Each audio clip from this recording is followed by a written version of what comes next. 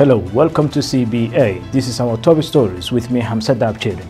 Somaliland says voter registration exercise in Seoul region on the peak numbers. Somalia's international partners call for dialogue to end political disagreements. Somalia government will open its major road in Mogadishu closing over terrorist attacks. Ethiopia warns Sudan over military peel-up border tensions.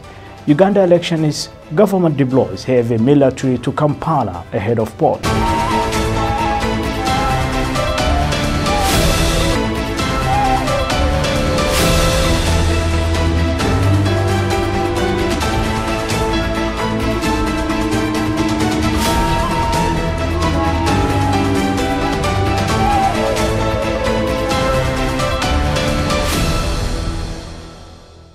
Welcome to CBA.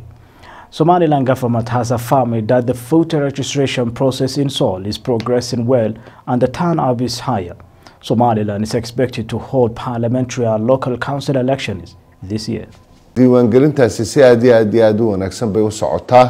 Minister of Somaliland's Internal Affairs, Mohammed Kahin, has commented on the voter registration process in Seoul region and other eastern constituencies where the voter registration is undergoing. He highlighted that the people of eastern constituencies, including Lhasa North, are participating well in the voter registration exercise, and eligible citizens are turning up in numbers. He also said that the Somaliland security forces are also performing well and securing the allocated voter registration sites. The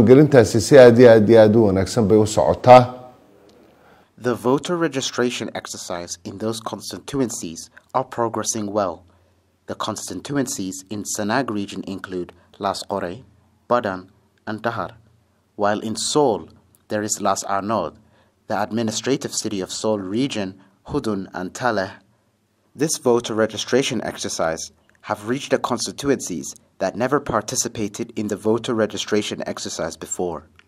According to the National Electoral Commission, only those who did not get the previous voter cards as well as who have reached the age of the voting and those who lost their cards will be eligible to take part in this voter registration exercise. Somaliland is expected to hold parliamentary and city council elections in this year, where every citizen will vote for his favorite candidates. Somalia international partners have called for a dialogue to end the political standoff between Somali government and some of the country's political stakeholders. In a statement, the international community said proudly inclusive understanding is on implementation of the September 17th election model are needed to ensure the credibility of this process.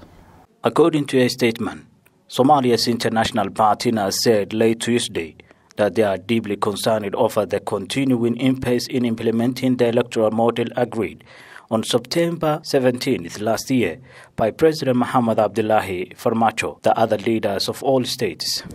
The international partners of Somalia lauded the efforts by the government to resolve the difference in a way to hold credible elections in the country, and the statement reads that the international partners appreciate recent initiatives. In particular, they welcome the visit of Prime Minister Mohamed Hussein Roble to Galmudug and Puntland. The discussion is among a wide range of senior Somali leaders hosted in Garowe by Puntland President Saeed Abdullahi Dani, and the outreach by Galmudug President Ahmed Abdi Kariye Qorqor, who conveyed proposals from Garowe to federal government of Somalia leaders and other political figures. They said the spirit of dialogue and compromise which led to the signing of the 17th September agreement must be sustained to move the electoral process forward. The international partners warned against any threat or use of violence is not acceptable. They also emphasized the importance of free and open political space in which candidates are able to express their views peacefully and the media are able to operate without restriction. The federal government of Somalia has reopened a major road in Mogadishu, which is in Kilometer 4, that links to the Criminal Investigation Center.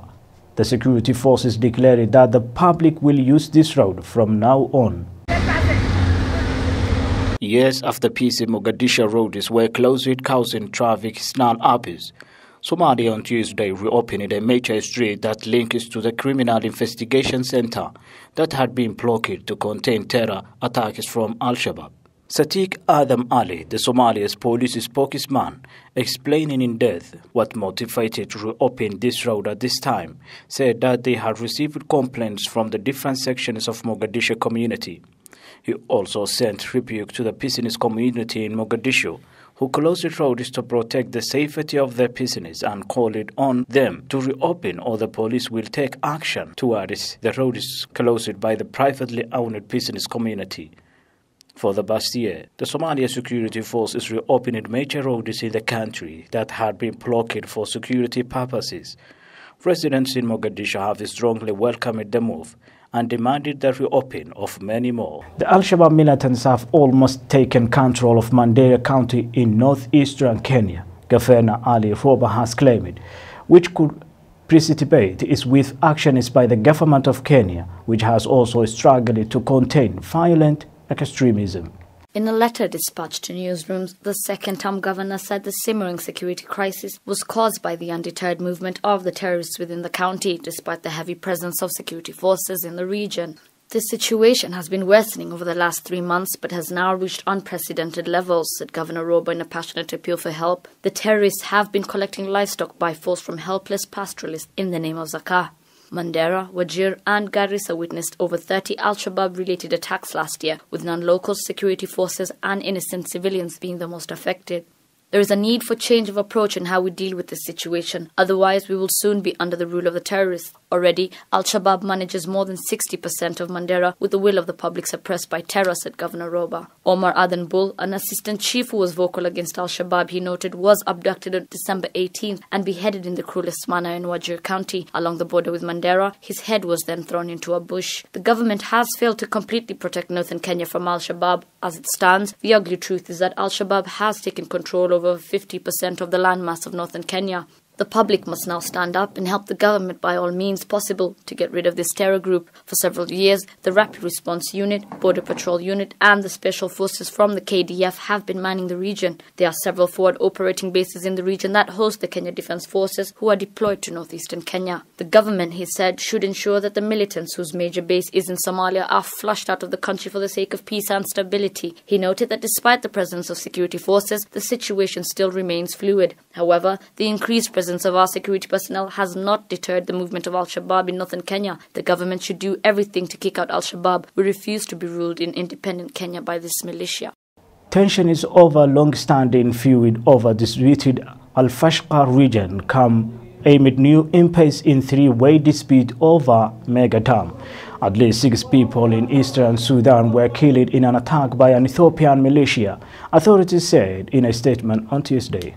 Ethiopia has accused Sudanese forces of pushing further into a contested border region that has been a site of deadly clashes in recent weeks, warning that its peaceful approach to the dispute has limits. Sharing a 1,600-kilometer frontier, the two neighboring countries have long feuded over the Al-Fashqa region, where Ethiopian farmers cultivate fertile land claimed by Sudan. The border tensions come at a time when Ethiopia, Sudan and Egypt are also trying to resolve the three-way dispute over the controversial dam Ethiopia is building on the Blue Nile, known as the Grand Ethiopian Renaissance Dam. The Sudanese side seems to be pushing so as to inflame the Ethiopian situation on the ground.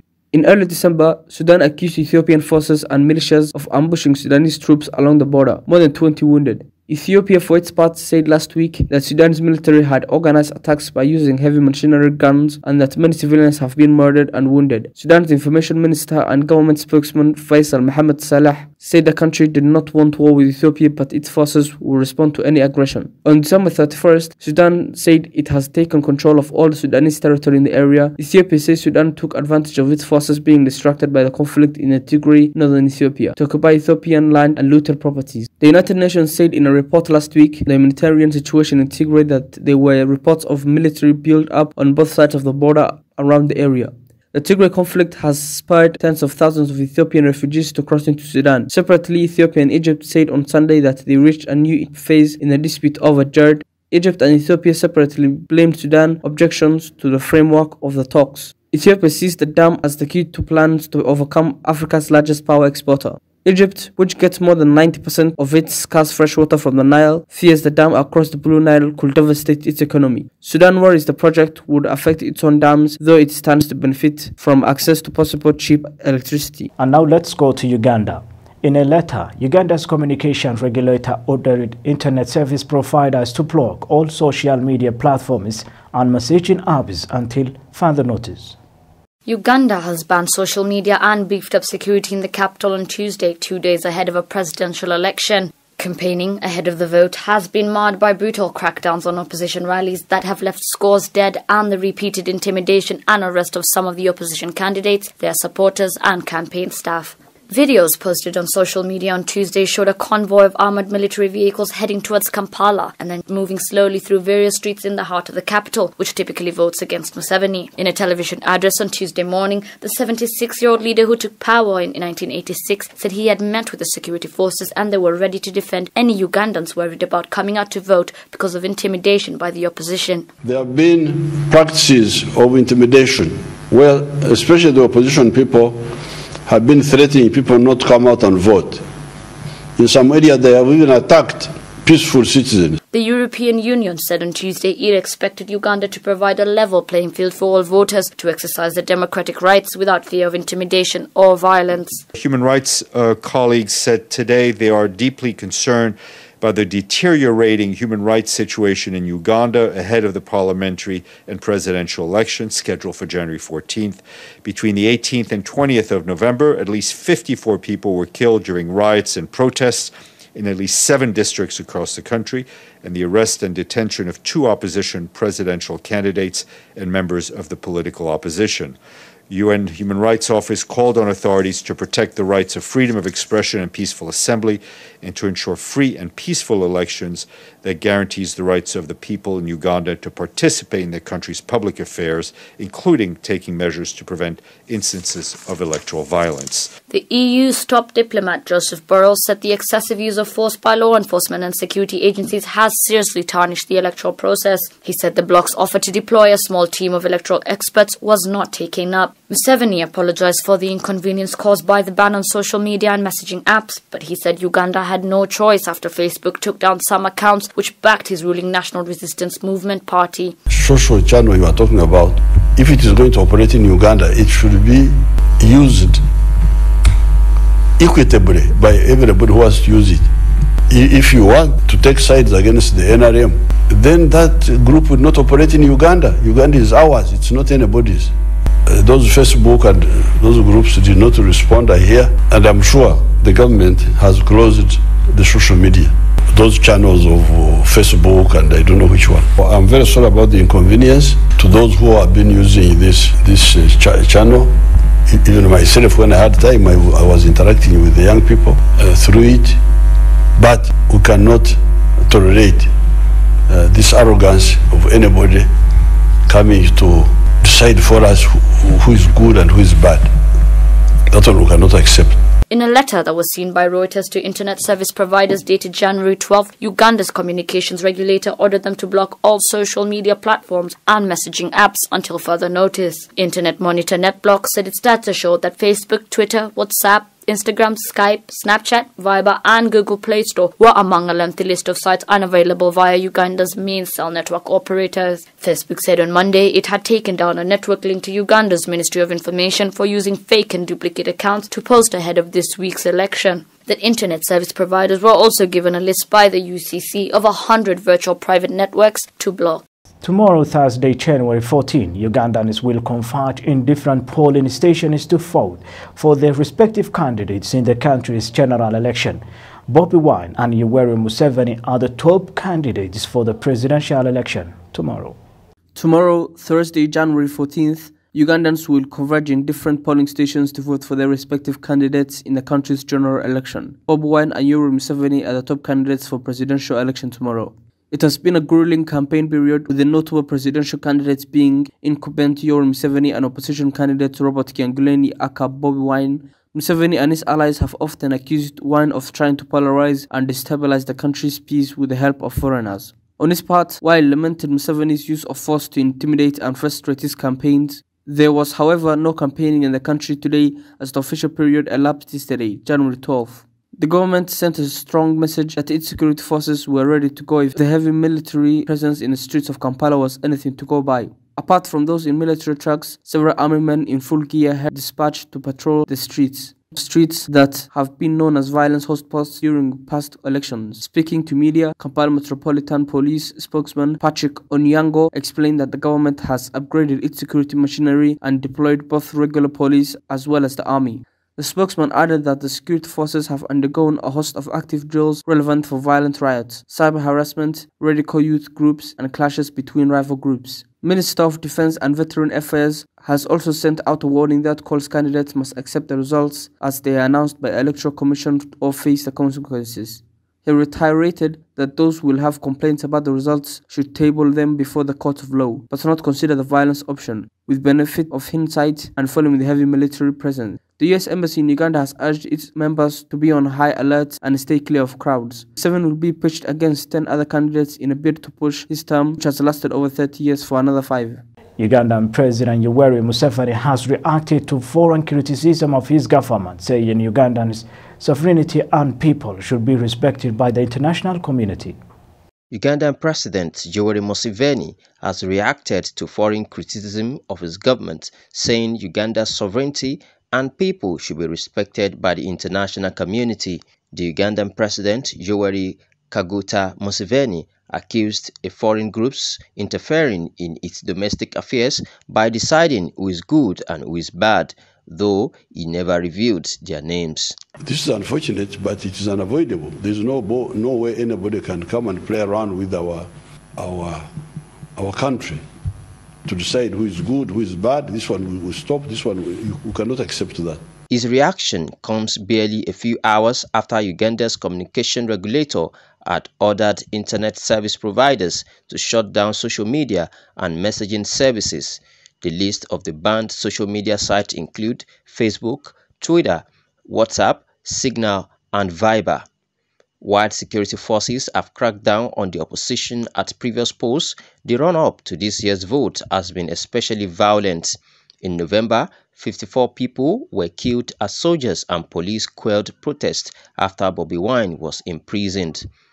76-year-old Museveni further blamed the opposition, especially the musician-turned-politician Bobi Wine, for not respecting the COVID-19 measures during his campaign rallies.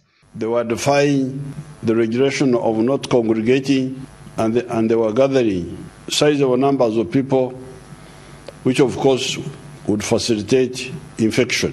Meanwhile, the United Nations Secretary-General Antonio Guterres has called on Ugandan authorities, particularly the security forces, to respect human rights in the run-up to the presidential election after one of the bloodiest election campaigns in decades.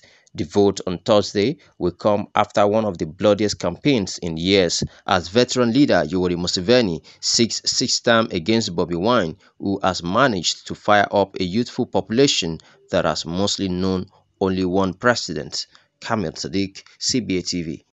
It is understood that more cases of the South African variant of COVID-19 have been discovered in the UK despite the lack of an official announcement.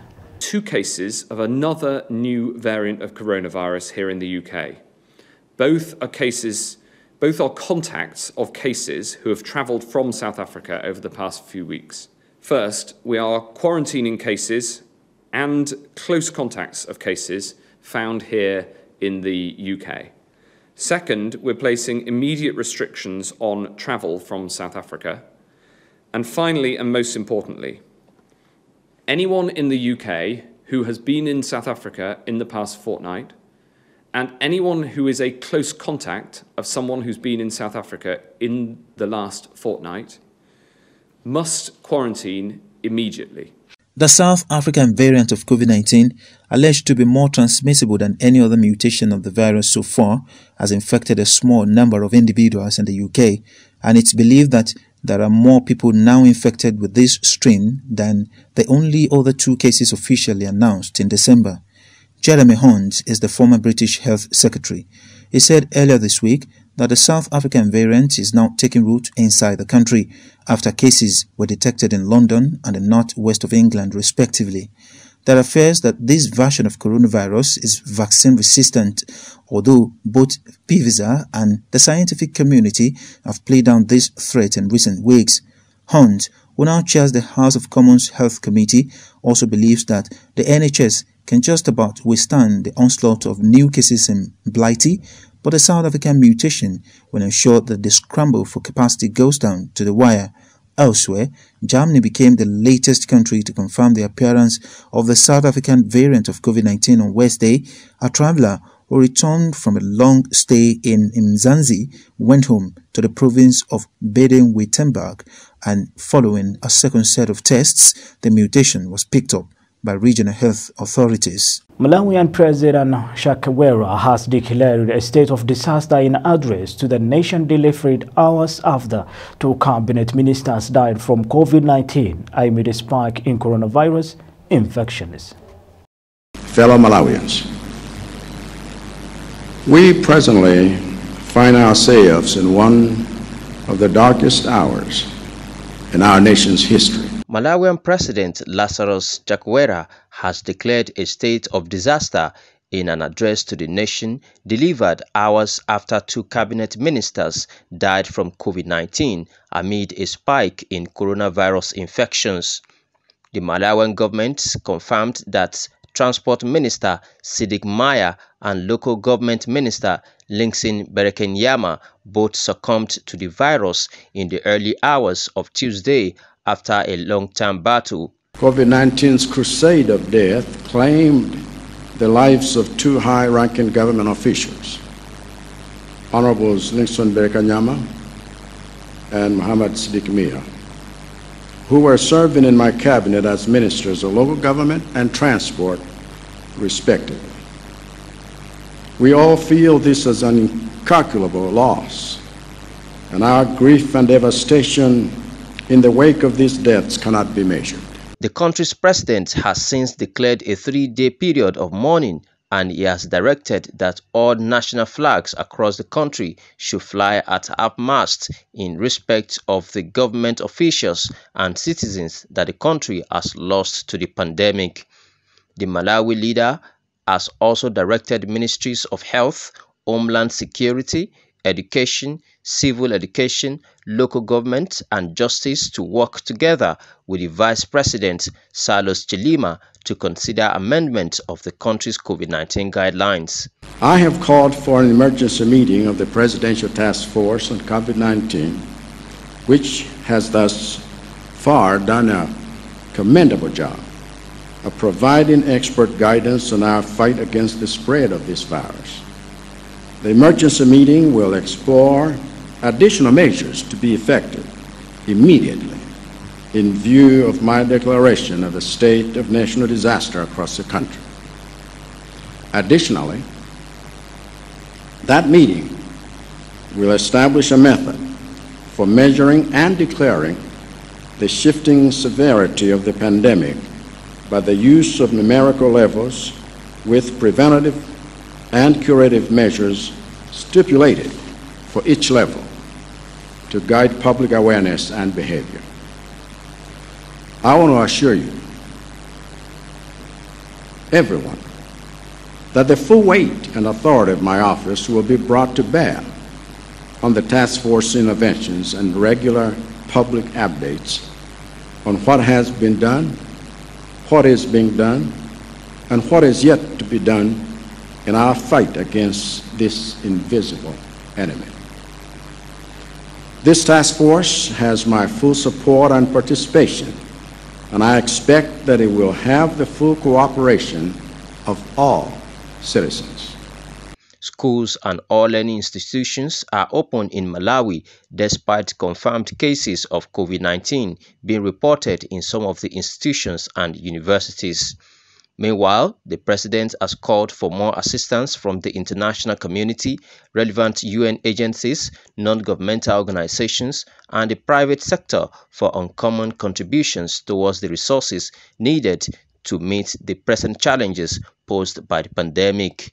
Over 9,000 cases have been recorded in Malawi since April 2020, and over 2,000 of these cases have been reported in the month of January alone. Kamil Sadiq reporting for CBATV.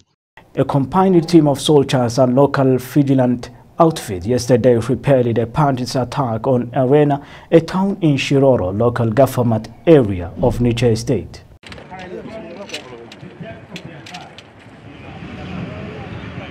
In a fierce battle, which an eyewitness said lasted for close to 4 hours, the bandits reported they lost 4 of their men, but no casualty was reported on the part of the soldiers and the local security men.